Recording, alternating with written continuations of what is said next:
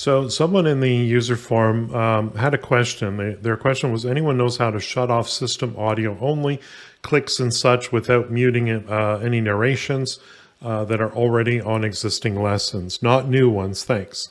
So here's the process. Typically you're going to get system audio recorded on software simulation. So I'm going to create a software simulation and show you how to do this.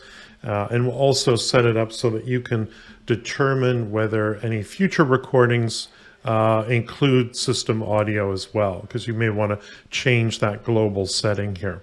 So let's start by clicking on software simulation, and we'll go ahead and hit create here.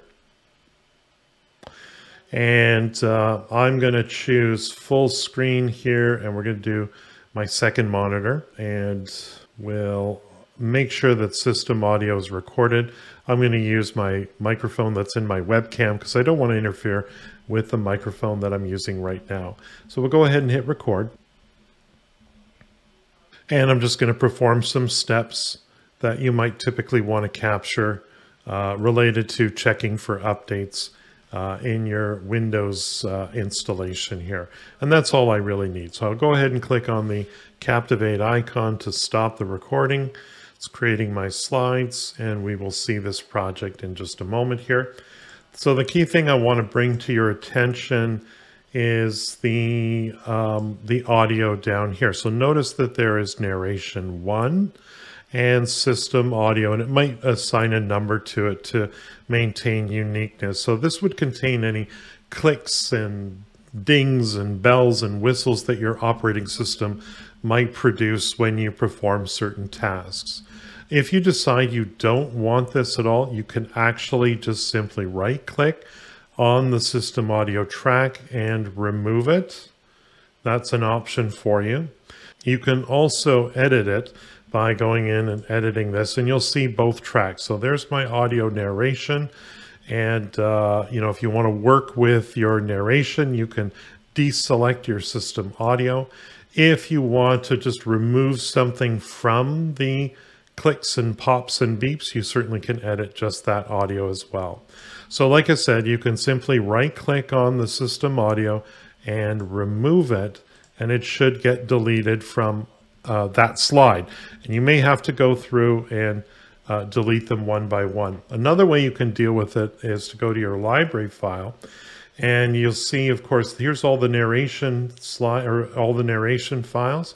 And of course, here's the system audio files. So I can select all of them in one shot and simply click on the garbage can to delete all of those in one shot. You'll get a warning, just say yes to all.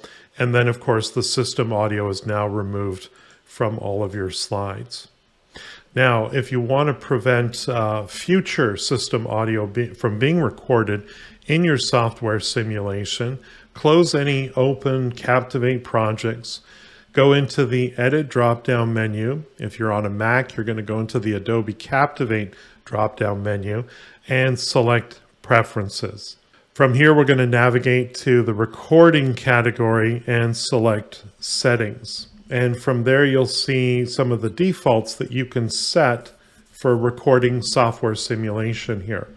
Presently, system audio is selected, so if I don't want to record system audio in the future, I can simply unselect this.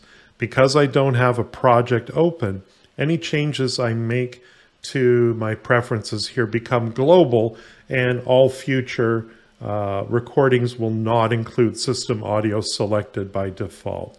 So if I click OK, and I go to New, and I start a new software simulation, you'll see system audio is deselected by default. If you thought this video was helpful, please like and share it with your colleagues. If you need help with Adobe Captivate, hire Paul for one-on-one instruction. Paul's goal is to focus on lessons based on your specific needs. Visit his website at captivateteacher.com. And don't forget to subscribe to his YouTube channel.